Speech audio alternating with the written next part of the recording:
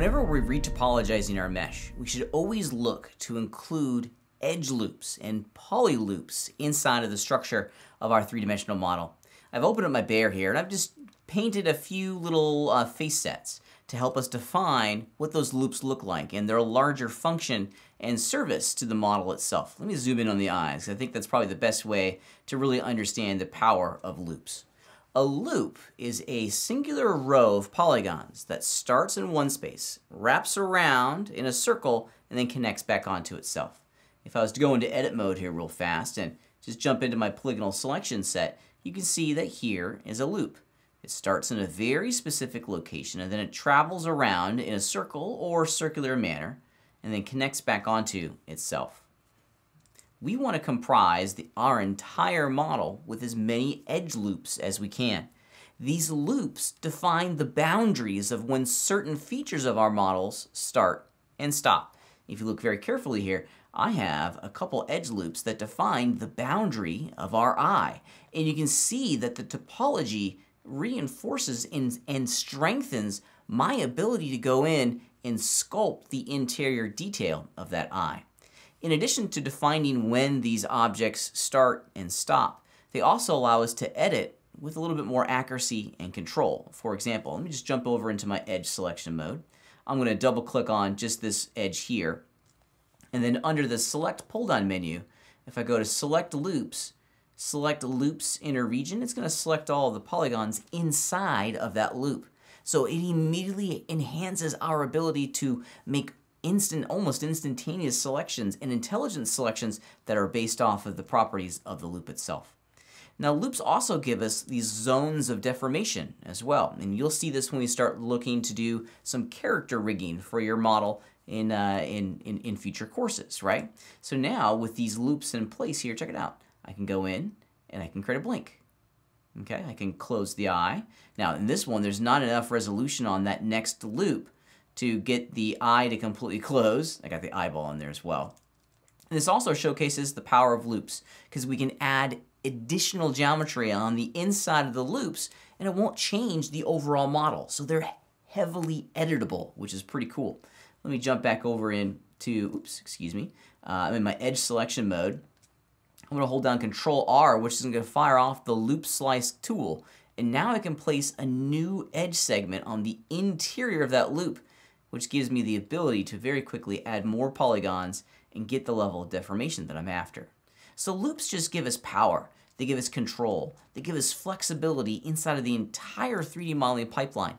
They define when and where certain features of our model begin and end.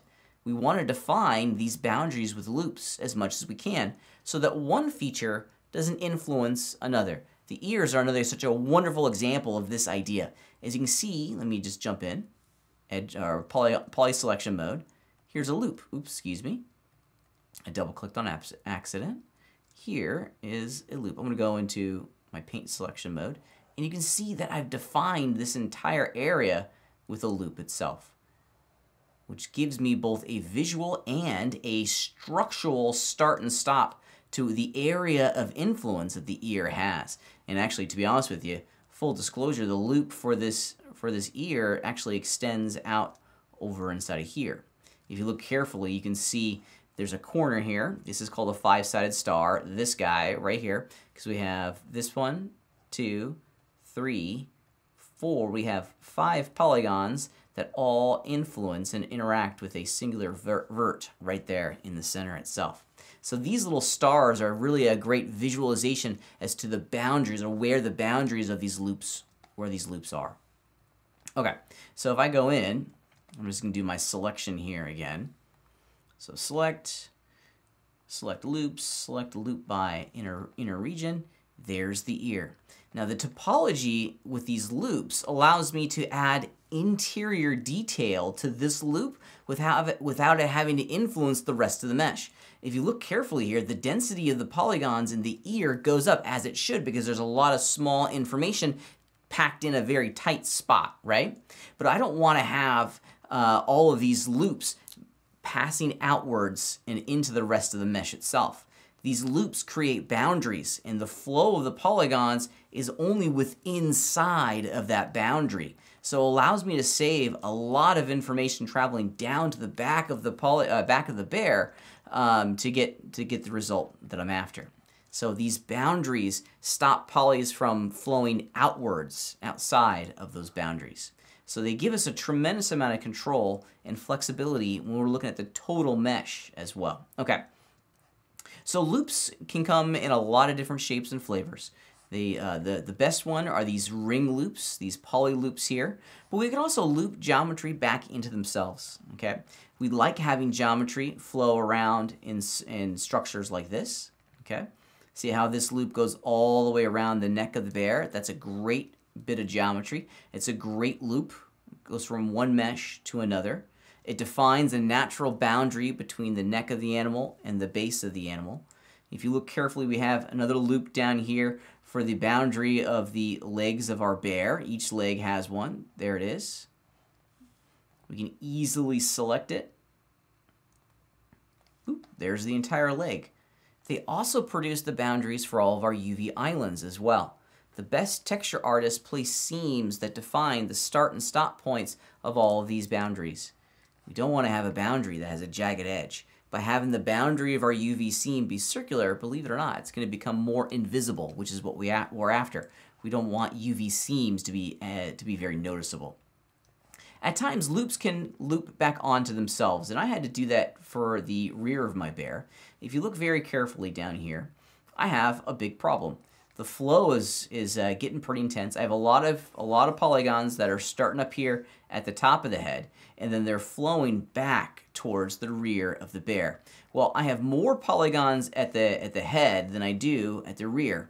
I don't want to have a zillion polygons back there because it's going to increase the density of the entire mesh. So I need to do something. I need to terminate these these loops of polygons back onto themselves, and that's what I've chosen to do here. So loops can come in a couple different flavors. We like ring loops. We can also have what I like to call return loops, and it's these guys. If you look carefully here, I'll just go into my tweak tool. If you look carefully, I have an entire row of polygons that curves and deforms back towards the head of the bear. They don't terminate like they do down here at the conclusion of the leg. They go back up. They go this way, and they connect back up to these loops. See how they terminate just quite wonderfully into the ear itself? So these loops, so here's the loop for the ear, and then it sends a new row of polygons going back that way, and that row of polygons goes all the way back. So it goes all the way back here, and then it loops back on the other side and connects to that side of the mesh as well. If we do this carefully, what we're going to generate is a true symmetrical object. We have a center line inside of this mesh that makes this half different from this half down here, okay? And that's what we're after, and that's all thanks to looped geometry. It gives us the most control, the most flexibility, and the highest results when we use loops. It also enhances our multi-resolution sculpting format. It gives us the most control when defining and crafting our UV maps and our custom textures. So working with inside of the polyloop system is only going to benefit the overall quality of your sculpture.